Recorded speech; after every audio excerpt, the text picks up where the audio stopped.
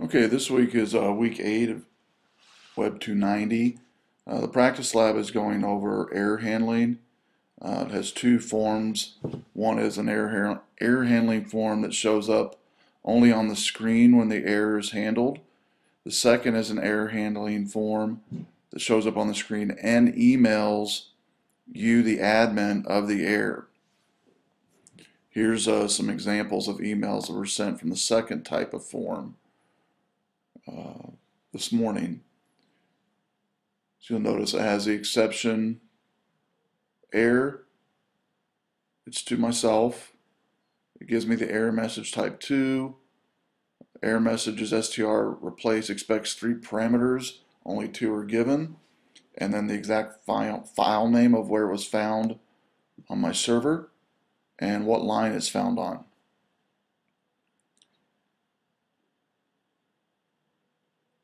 So let's go back to the code here.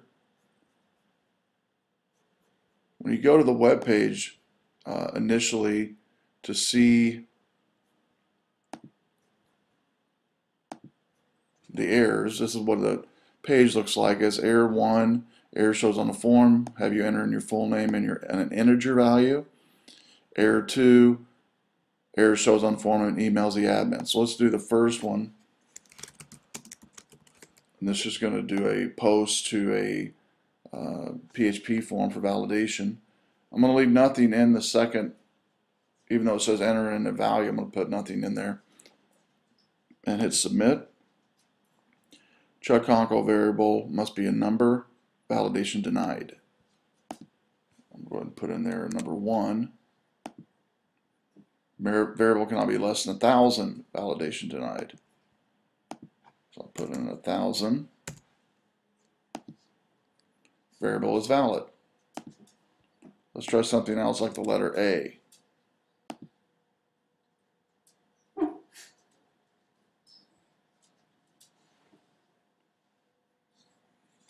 See how it's spinning, it's validating it. Will not validate anything but a integer or a empty quotes, meaning nothing in the value. So that's the first one. The second one is error 2. I have to reload this page here.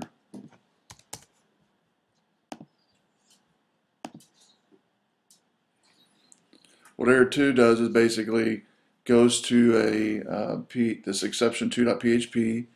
I purposely throw an error, and it puts up here a better looking page error versus just whatever the ugly error would put on the page. In fact, what it would put on the page if we didn't catch it, didn't do an error catch, would be this message here would show up on the page for the user to see. And the whole purpose behind validation is for the user to see, not to see that message, but to see a formatted message from the developer. And then back behind the scenes, administrator has been contacted via email with something like this. So let's go ahead and look at the code here. We'll first look at the index page for this one. I created just a simple index page that has having the user enter in their full name and integer value and submitting it to a exception.php page as a post. The second is just a hyperlink to exceptions2.php. So let's look at exception 1 first, which brings over to that form full name and integer.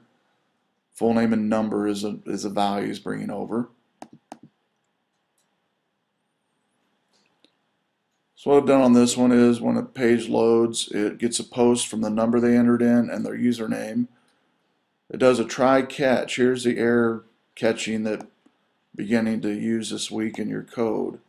Try catches will actually catch errors and make a more user-friendly message, which is a purpose that we're going over this week. Second purpose, though, is to also give the admin some understanding of it by sending it to an email, which will be the next one we look at. This page just shows it on the form itself. So in the try, it's going to try this portion of code If it fails, it's going to catch it here and catch the exception, and then it's going to echo out validation denied, whatever that exception is. The exception get message is going to come from, if it's caught in the exception message here, so it's going to be username variable cannot be less than 1,000, validation denied, username variable must be a number, validation denied, or username variable is valid. The first thing I do in the try statement is you need to have a left bracket and a right bracket in the try. Then you have the catch on the next line. Exception. This is a exception is actually what I've created a variable called exception that's going to be actually throwing it here on these two lines. I'm forcing a throw exception for this example, which you could do the same in your code as well to make a more user-friendly message for any other type of application. So it echoes out the exception, whatever those exceptions were. It could be either, if it's less than it's a valid number but less than 1,000, the variable cannot be less than 1,000, or if it's not a number, it'll just say variable must be a number. Okay? So it gets that message here, it echoes it out, validation denied. So if it is a numeric number they brought across, then it goes into the first if statement. But before we go to the if statement, the sub if statement, it takes, and we know now it's a number, it takes and does what's called an int val to that variable, which converts it to a number, that string to a number. Now we can use arguments, comparison arguments. In this case, the lesser than symbol. Is x less than 1,000? If it's not, it's going to say, or if it is less than 1,000, then it's going to say username variable cannot be less than 1,000. If it is not a number, it's going to go to this else path, and it's going to throw an exception that says username variable must be a number. If it passes both of these arguments, then it's going to echo out username variable is valid. So if a catch happens here, meaning it's less than 1,000, or here, meaning it's not a number or it's null, it's going to go to the catch statement. The second one, exceptions to, we're actually including on the first line an include error.php. The error.php is found in the download for this week's lab. You've got a PHP folder in the download, and inside the PHP folder, PHP mail folder is all the files needed to use mail processes and procedures in a PHP file. The only file you need to be concerned with in here is the email file, email.php, that contains information about your unique Gmail account. In the step-by-step I have this week in the PDF file here on the notes goes over setting up. First of all, you've got to set up your Gmail account for processing error handling or processing emails using the SMTP server. So as we go on down here, I believe I have it towards the bottom part of the message.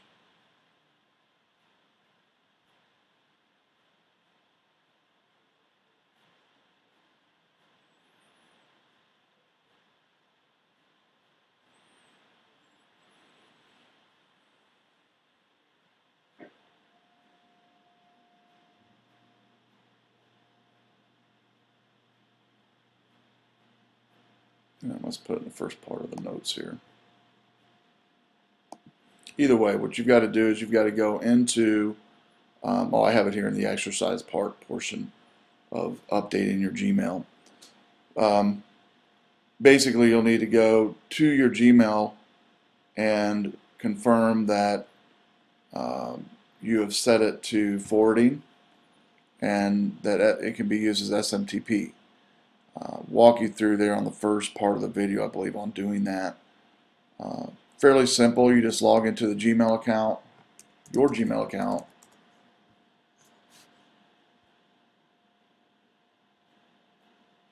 You'll go over into the settings portion of Gmail. My screen resized here.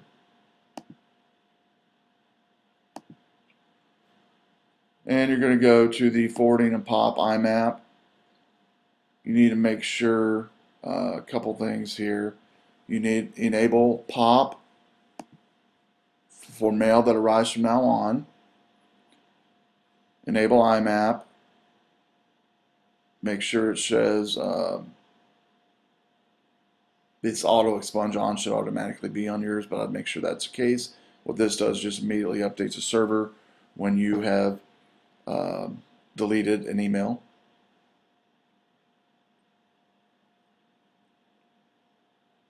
So basically it's just the enabling POP, enabling IMAP, saving your changes,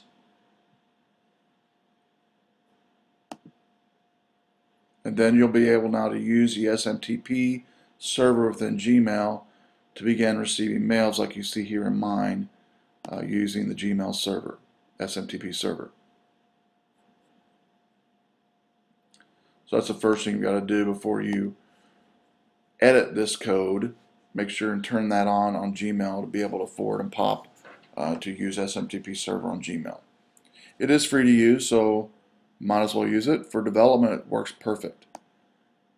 So when you open up the email.php file, remember that is found inside of the folder in this week's download for the lab, for week 8 lab. It's in the PHP folder in week 8. And PHP mail, which is the #1 mail function used in PHP to send mail. All you need to do is put your Gmail account on this line, your password on this line, save it. Everything else you're going to keep the same: mail server, host, and port number, and SMTP authorization to turn on SMTP authentication. So everything else you'll leave the same except for these 2 lines, username and password, you'll change. Now going back to the exception 2, so you're including that error.php page. Inside the error.php page, it includes, first of all, a session start to start the session variable, bringing them over from other pages. In this case, it would be email. Then there's a function called process error function, and in this process error function it has a few arguments that's going to be brought into it: type, error message, file name, and error line. Inside the function, you'll notice the first line it brings in is the include statement of that email.php we talked about just a second ago on updating your email and password. You can put in there your email address, your Gmail address on this line for email. Web app name, you're going to keep exception app. If you named it differently, it would show up, you would see that in the actual email. On the subject line, it would change. So if I click on this, you can see the error, and then it gives me the error message. And so that just basically gives, when it comes in an email, it'll actually say Web290 error catch app. The reason it says that as the user name on the from address is because of this right here.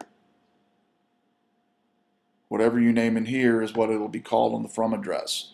You notice I have a do not reply at Gmail, meaning if someone was to reply to that email address, it wouldn't go anywhere. And the reason you want to do that, especially on these types of messages, is it's made specifically just for information only, so not for communication. So that's why I put in here a set from do not reply. So you've got the include statement. Email is yours. Web app name exception app. Message. This says error message. The error type it's brought over. Error message. What kind of error message it is. The error file name. And the line that it was found on. Where it says change your email address. Here you can keep it as it is on mine. The message is going to pull it from here. Subject is error in the email. If you change that, it would change that in the subject area as well in your email. Alt body, this is if they don't have a HTML compatible viewer, it'll show this up on the message. Then message HTML body. It's going to grab the body into the message and make HTML. Add address, this is going to be your email address, and the web app name is exception app. So here it's going to try to send the mail. It says if not mail is sent, it's going to give it a mail error on your screen. Otherwise, it's just going to exit. So here in this part, it's going to try to mail the error. So if I go back and attempt to do this over again, error 2, which is the one we've been working on. So it should now have sent a message to my Gmail account. There it is. The one just sent this morning. 10:28. There's the error message. Now let's look actually at the code for the error message. The exceptions to. Exceptions2.php. It includes the error.php file that we just went over. It includes the email brought over.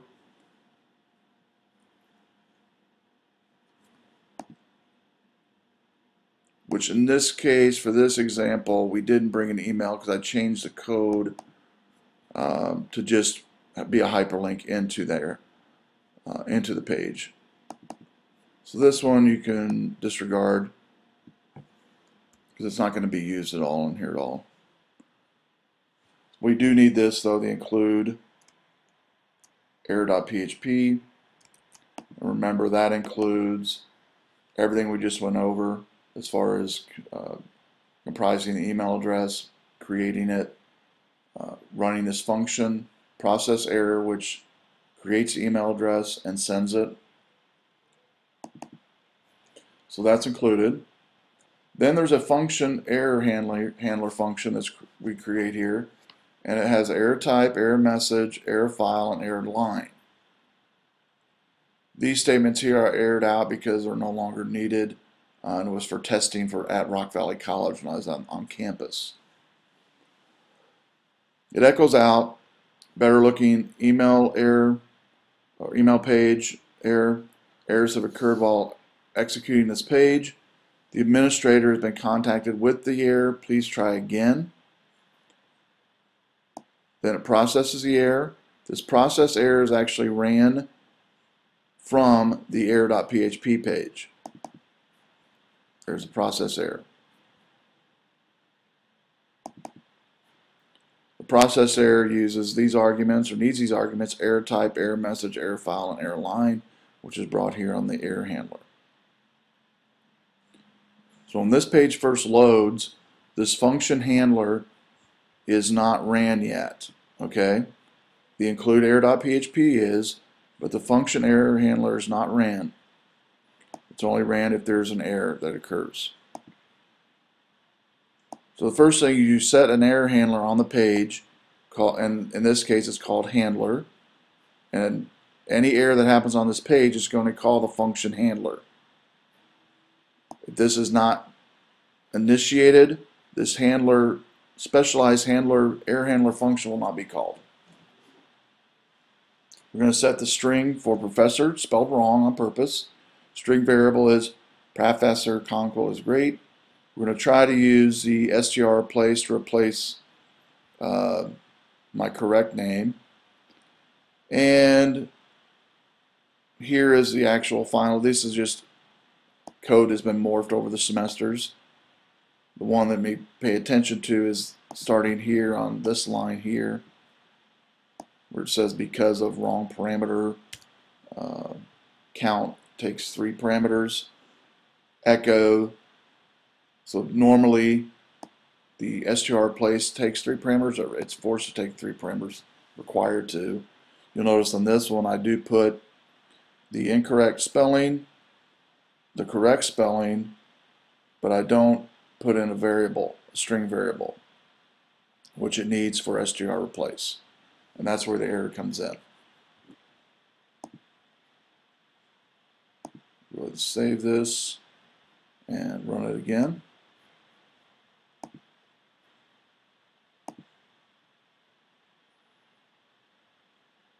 And one last time, look at the email. Should have gotten a new email address. There it is. Get the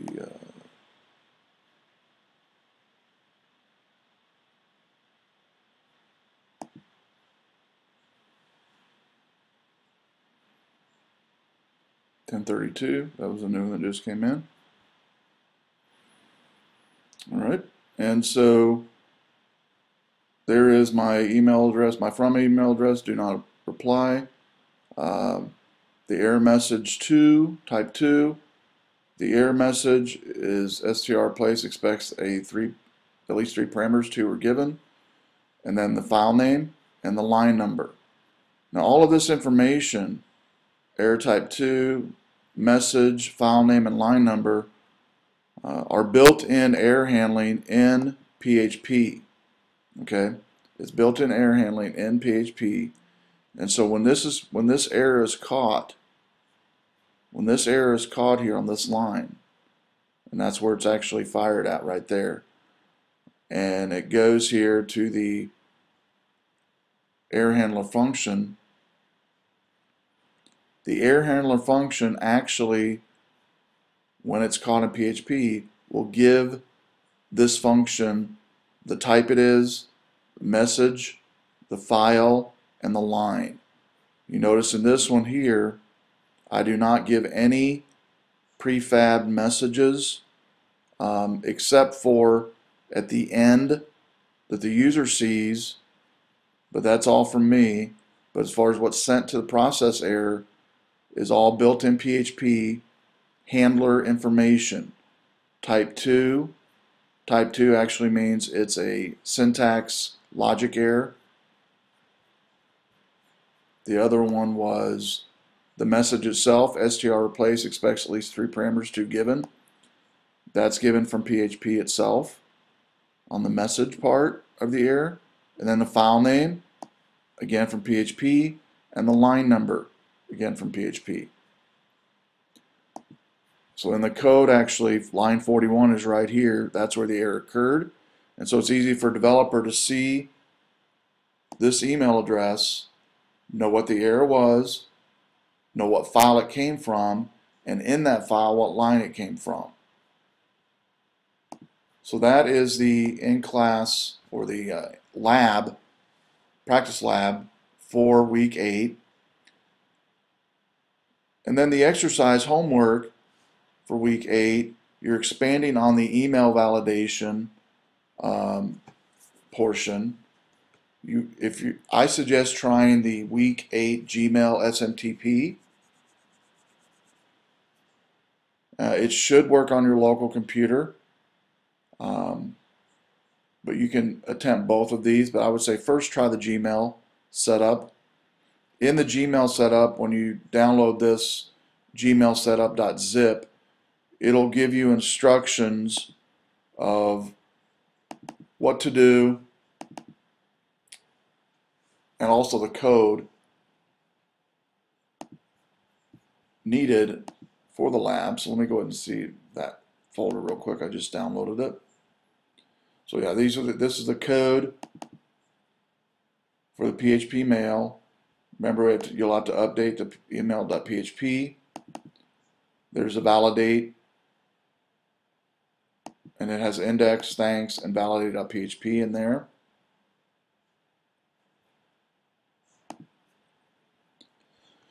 And so for this one, you're going to unzip the files to your local. I suggest doing the Gmail one first. Configuring Gmail and pops that up. I have the information here how to do that. When you click on that, it opens up a PDF file that I believe walks through the same process we did just a second ago. So follow those instructions. Then add your Gmail username to the mail.php file, which we went over earlier in the lab.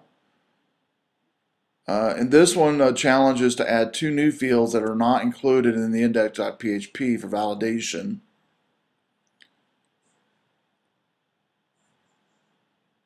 This is the current index.php. Add validation of those 2 new fields in the validate.php portion.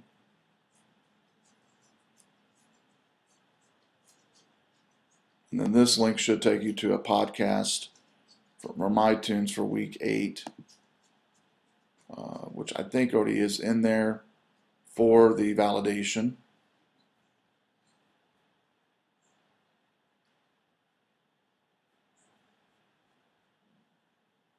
So watch that.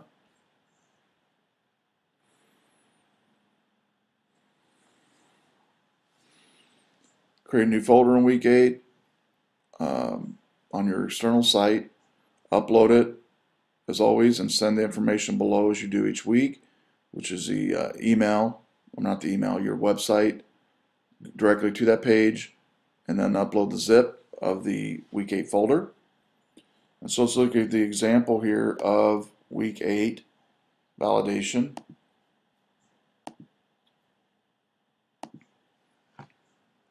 Field required and bolding here. Fields required fields are bolded. So I'm going to put in first and last name, test for subject, my email address, put in a website,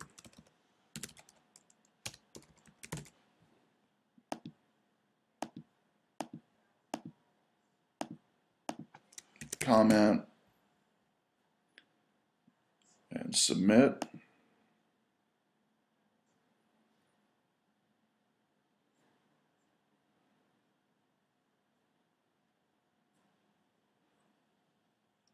And this is the thanks page it was sent to. Now let's real quickly look at the code for that one.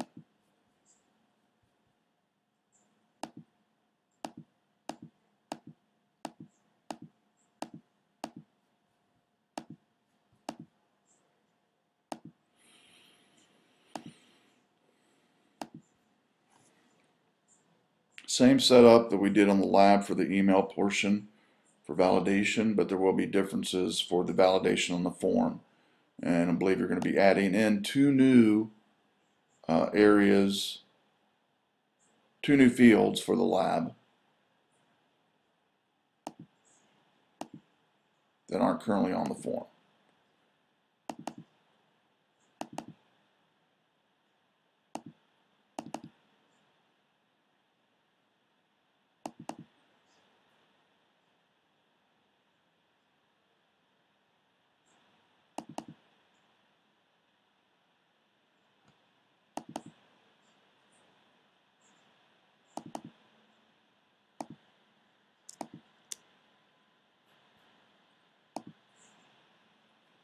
Okay, so let's look at the index page first. The index page here has required fields are in bold, and it's your name, subject, email, or the bolded one, website's unbolded. These are just input text. The name's important because we'll be using in the validate.php in the post in just a second. So your name is your name, subject is subject, email is email for the name. Website input, selecting a website name Here is a text named website, and here they just enter in the name of website that they like. Do you like this website? And then it gives 3 radio buttons. The same name for radio buttons, since there's going to be only one of the 3 can be selected. And have a yes, no, and I'm not sure. By default, yes is going to be checked. How do you find us? Name on this one is how. The initial values, please select. And then the other values are Google, Yahoo, link from site, word of mouth, and other. Comments. Text area on this one, the name is comments. It's 10 rows and 40 columns. And then a submit button. So that's it for the index page. On the validate page, when everything's brought over, first thing it's going to do is come up here and include that email.php page, which we went over in the lab. Do a session start for the session variables. Bring in all of the variables from the prior form.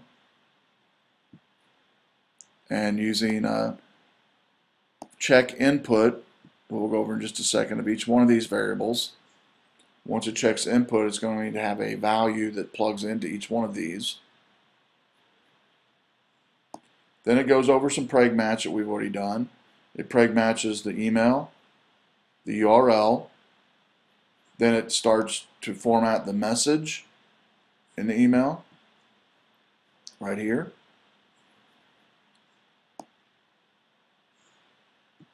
Here's where you'll put in your Gmail account and your first and last name.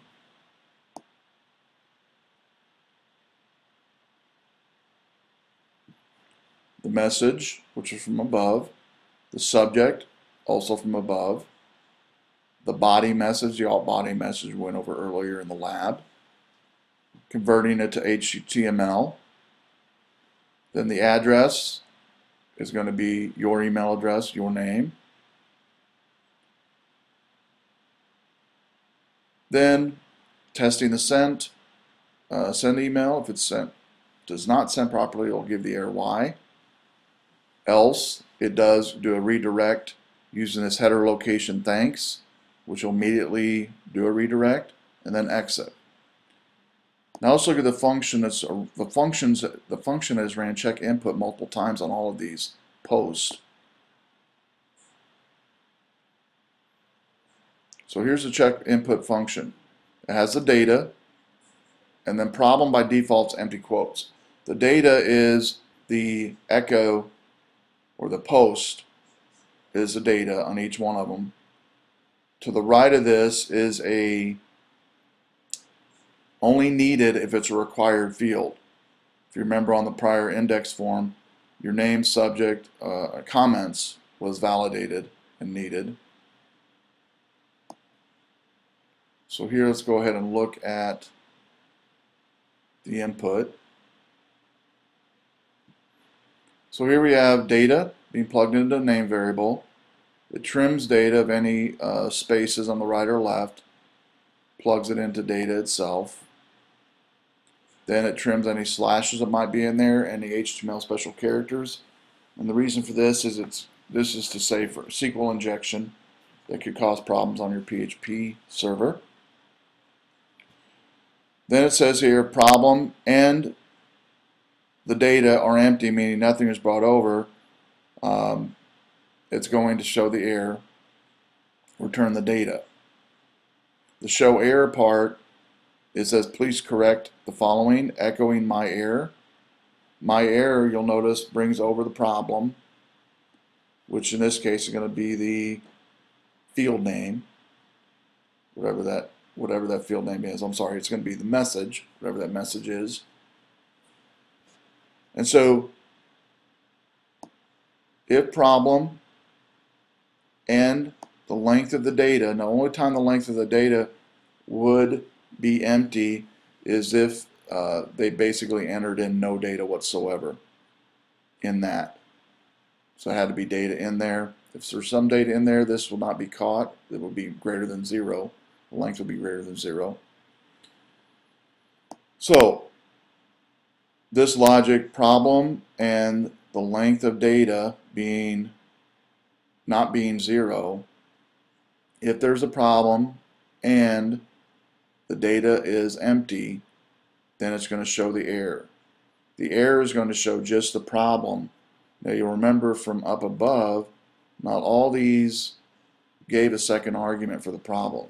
Your name, subject, and comments did. If we look at the index, your name, subject, and email was required. Going over to the validate, your name, subject, and comments I actually added for validation on mine here. So if I go ahead now and leave out comments in this one and hit submit, notice it says please correct the following error comments. All right. Email, that is actually validated, I believe, at the first part of the code. Yeah, it's validated up here in the first part of the code.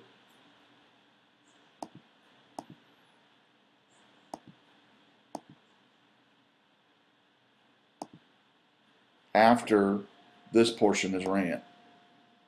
So email, I do not want to validate it here, which would be just this validation check input only validate that there's something in there. Okay. So if you want a validated field, all you need to do is make sure that you have something to the right of the message argument. If you leave nothing in the argument to the right, if you only have one argument in the check input, it's not going to validate any field except for the ones that are ran here below this. Email is validated, URL is always validated. Those are the only two. So those two you do not need to put a second argument for check input like your name, subject, and comments did, because these are actually validated below. So this preg match validates email always. This preg match validates URL address always. All right. So by adding another field, which is a challenge for this week, you can again add another subject line or add another input type text possibly. I'm going to do one real quick here. And this might be something like, I don't know, favorite color. And I'll replace subject with color. Over to the validate. I'm going to add a new, copy the last one, and rename this to color.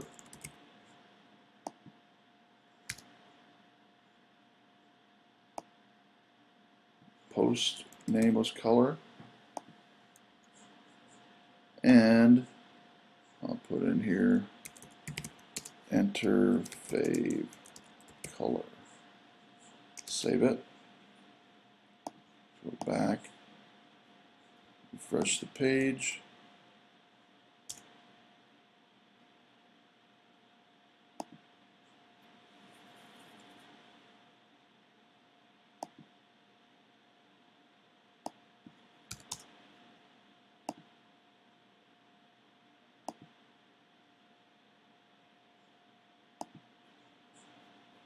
Make sure I save that first.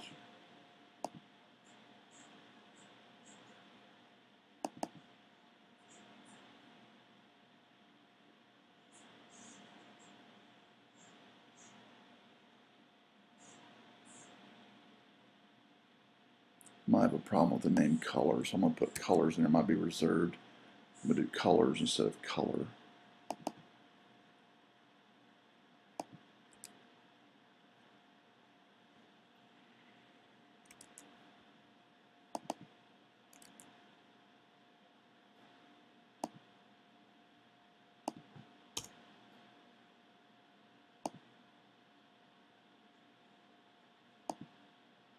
There we go. Okay, so I'm going to go ahead and purposely leave out color this time.